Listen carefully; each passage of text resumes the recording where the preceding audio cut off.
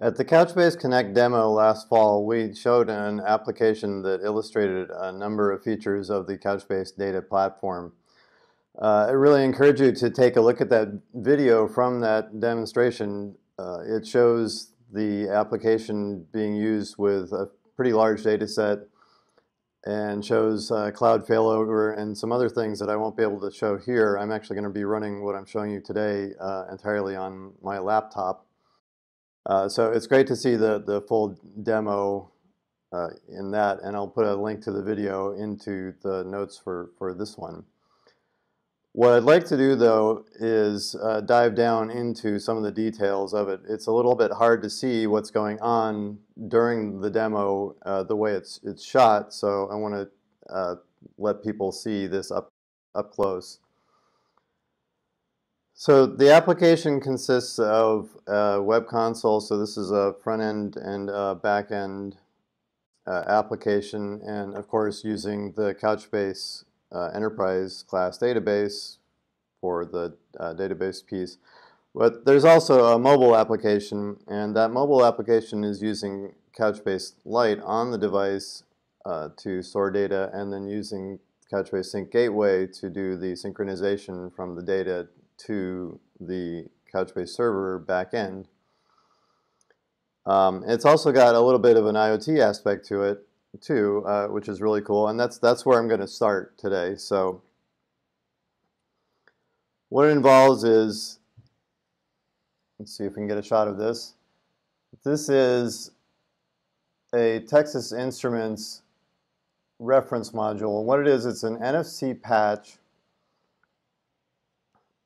that is batteryless, so the power for driving this little microcontroller that's on here comes from the NFC reader, in this case in my phone. So I really like this. Thought it was a cool aspect that you have this temperature sensing patch that operates completely without battery. And so that kind of inspired this idea of a healthcare aspect to it. So what I'd like to do, what I've got up on the screen here is you can see the web console, and I've also got something that's recording my phone.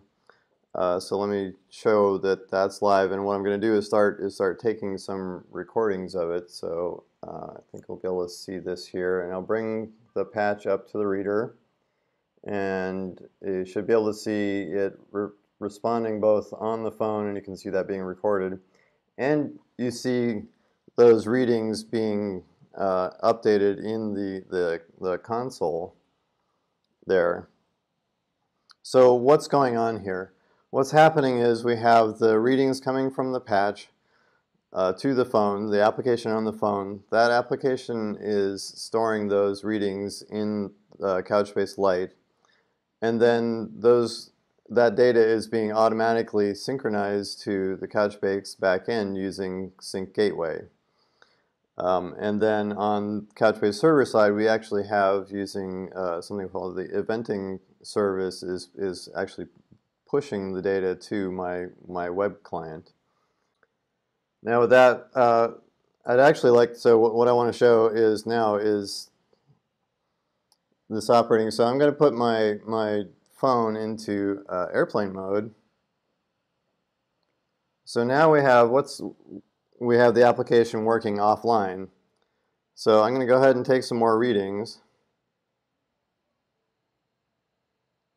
with that, and you can see the phone is getting a bunch of readings off of the patch, but the web console isn't updating. You can see the phone temperature, it's being reflected directly off the device. And so now let's go back and go ahead and take ourselves out of airplane mode. So what's happening is all this data has been stored on the phone, and now once we reconnect, we're going to get automatic synchronization of the data back to Couchbase server. So it'll take a second to recognize that it's able to connect again, and then as you can see, the chart in the web client is updating automatically now.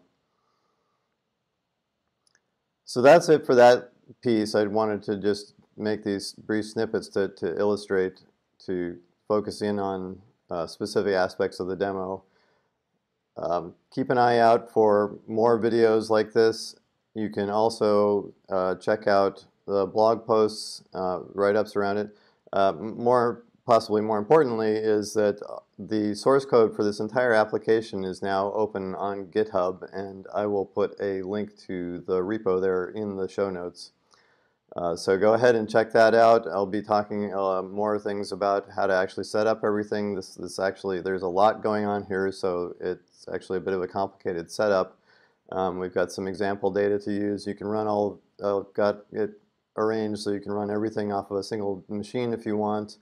We've got it working either standalone or using Docker containers, so you can even set up a little cluster and do failover aspects to it and things like that. Thanks for watching, and we'll see you next time.